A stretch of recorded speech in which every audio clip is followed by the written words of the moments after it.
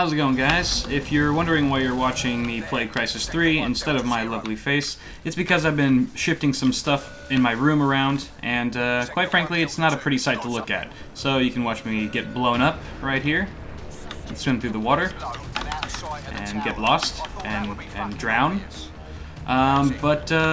This is basically a follow-up video, in a way, to the previous one that I did when I did that whole new methodology of benchmarking. I kind of took a different route, and surprisingly I got a lot of positive feedback from you guys, so long and behold, I'm doing it again, this time with some mid-range GPUs, specifically some NVIDIA GeForce GTX series cards. I will get around to doing some AMD cards in the near future, so don't freak out, AMD card users, that is coming soon. Yeah, let me see, what other things I want to talk about in this video. Good feedback. Oh yes, I am doing a different benchmark loop for this test. I'm not using the first level again because, as we all know now, I found out a little bit too late actually, the rope physics were all screwed up for that first level. It made the frame rate drop ridiculously, so I actually will be showing you guys my new benchmark loop right now. Alright, so with this new benchmark loop that I'm doing, I actually took some inspiration from Linus and Slick's video. Thank you guys for letting me rip off your benchmarking methodology. So this is actually the same general area that they are in when they begin their loop, except it's a little bit before that, so this is going to vary slightly. But thank you again, Linus and Slick. Please don't sue me. So before I even start my testing, I actually want to pull out my crossbow and enable or equip my explosive tip. Right there, my explosive arrow tip, because I'm going to be using that shortly. And then, as soon as I begin my benchmark, I press the armor, and I go down that hatch right there. And then I look up, and I wait for Psycho, because he's slow. And as soon as he gets to the bottom of this stairway right here, I begin to follow him. Just like that. And this is pretty much where Linus and Slick start. Pretty similar, more or less. And I basically follow him through this little tunnel area here, and I try to keep a medium distance away from him at all times so I can see most of his body, especially his feet going through the water like that, so I can see the ripples. And there are a few moments in this little run here though where he'll actually stop and wait for you, just like that, and he'll just sit there until you catch up to him. So be aware of that. You don't want to be standing, waiting for him, waiting for you for too long. But you just finish out this little run here.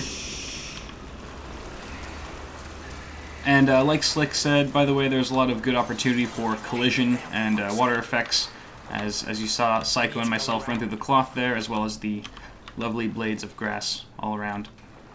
So as soon as he drops that, he's going to motion downward with his hand, and when he does that, I'm going to run through the door. So right there, you run through, and as soon as I open this door here, I enable my cloak, and I pull back my lovely arrow, and I blow up that turret right there. It's going to make my life a hell of a lot easier for this benchmark. And kill this dude. Yes. Take his gun. Why not? That doesn't really matter. And I'm going to run up here. There's another guy sneaking around here. Take him out. Another dude right here. So just kill everyone. Don't really, no need to take your time here, just kind of plow through it. And at the very end, you make this final jump, and I stop my benchmark right about there. Alright, so for my testing hardware, I am still borrowing the Core i7-3960X, thankfully, and the Asus Rampage 4 formula as well, along with 16 gigs of G.Skill Trident X RAM. The video cards I'm using, lovely cards here we have today. Once again, this is a GeForce GTX kind of special video, like I said, don't worry if you have an AMD card, I will be getting to those soon. So for now, I have an EVGA GTX 670 for the win, an MSI GTX 660 Ti Power Edition, a Galaxy GTX 660 overclocked, and an MSI GTX 650 Ti Power Edition as well. And as you'll notice, all of these cards are factory overclocked, and I figured this was kind of representative of, you know, the real world scenario in most of your cases, because I'm assuming you either have a factory overclocked card already, or you're manually overclocking your card yourselves, or both, right? So let's go on to my first benchmark test with at 1920 by 1080. You can see here the EVGA GTX 670 for the win was able to perform at above 30 frames per second at minimum with the system specs at high and the texture res at very high. Very impressive SMAA and anisotropic filtering at 4x and 16x respectively, and the game still looked really, really nice on, even though I was playing on a 27-inch monitor, it still looked awesome. And for the record, guys, blur was set to medium and flare was on yes for all of these tests at both resolutions. Moving on to the GTX 660 Ti from MSI. This is a Power Edition card. System specs, still able to operate at high, and texture res, had to bump that down to high coming from the 670. And SMAA, as you can see there, had to be bumped down to 2x, and anisotropic filtering was, you know, still keeping up at 4x, which I thought was pretty nice. So you're not really seeing terribly much of a performance hit going from the 670 to the 660 Ti, but you are seeing quite a performance hit going from the Ti to the regular 660 version of the card. But oh, really quickly, I did want to mention, look at the average frame rate for the 660 Ti, the MSI. It's at 66, and the max FPS is higher than all the other cards too, at 94.6. I retested this card over and over and over to make sure that it wasn't a fluke and that I wasn't doing something incorrectly, but that's what I got. And it's you know, keep in mind, you know, this isn't your average apples to apples benchmark test, but relatively speaking, I mean, the minimum, with the minimum frame rate being just above 30 for all the cards, I was still getting quite a few more frames per second on average and at max with the 660 Ti. So good job, 660 Ti.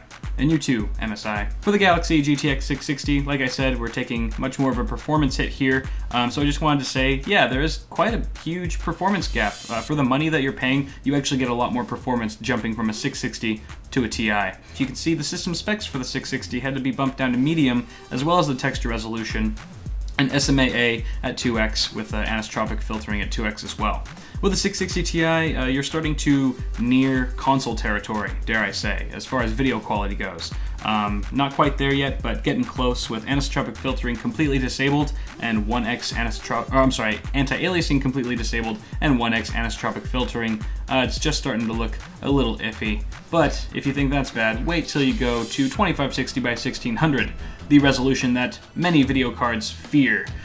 So the 670 for the win actually still is keeping in the game, I guess. You know, you're starting to see some serious quality droppage here, especially if you're like zooming in on blades of grass. You can kind of start to see that jaggedy staircase effect.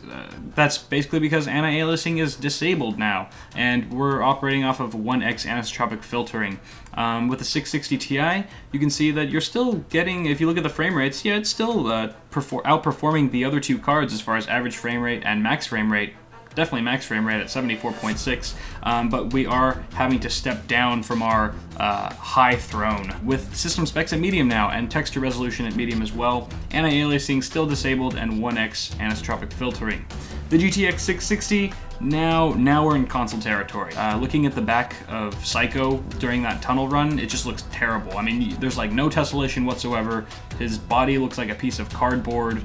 It's just horrible. I mean, look at the 650 Ti. I mean, it's kind of hilarious. I mean, why did I even test this card at this resolution on this game?